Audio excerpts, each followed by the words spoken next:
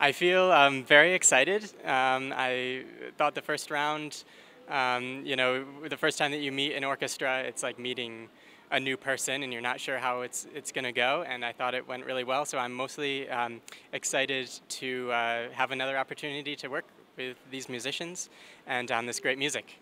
I thought it was fine. I went in really with the intention and the mindset to have a great time performing this great music with these musicians.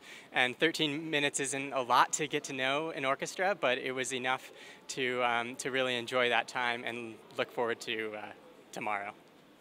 Well, I'm happy, but at the same time compromised because now I'm continuing.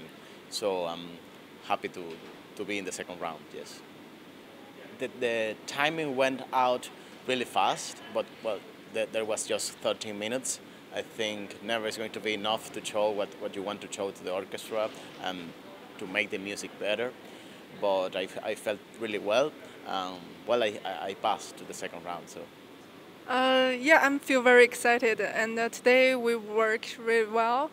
Although I'm the last one, but I can still feel the musicians' support, so I feel really good now.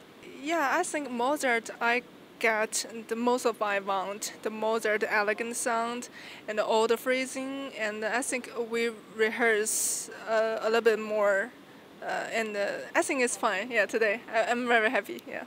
I feel very excited to be in the semifinals because all three of these sessions are such exciting pieces of music. I'm really excited to keep working with the orchestra and working in this particular repertoire. Stravinsky is one of my favorite composers, so getting to do that concerto for strings with the Hong Kong Sinfonietta was so much fun. And the Mozart, we actually got to explore a little bit together through some rehearsing, and we started molding a little bit our particular way of playing the Mozart. So it was a very fun experience. Well, I'm really excited, obviously. It was a very difficult round, I would say, because it's the shortest of all. So there was loads of ideas and things that we want to try out as conductors. So in the end, I ran out of time, which is, yeah, but I think all of us a little bit, because we want to change so many things and to project our ideas to the orchestra. So yeah, it was exciting. I'm very happy with how I did, and I really look forward to tomorrow and the day after. I must say I feel very happy. It was a little bit scary perhaps to think that we could travel 13, 16 hours by plane and then not get to the next round. So actually very happy to be on the semi-finals.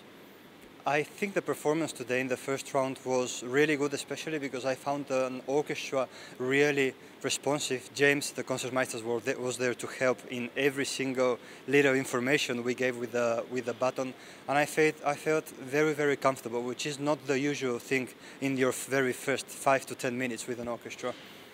Like I said, a little bit hungry, yeah, but still I feel thankful. But I think all the candidates are the great conductors.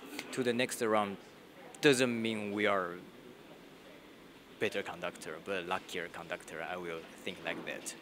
Well, I'm the first one, so I wake up really early, and Stravinsky is not a piece you want to do it as a first thing in the morning, so a little bit nervous, yeah, and I feel somehow I feel exhausted after conducting Stravinsky, but maybe it's the reason I think morning, the first piece. I'm happy, I'm very happy.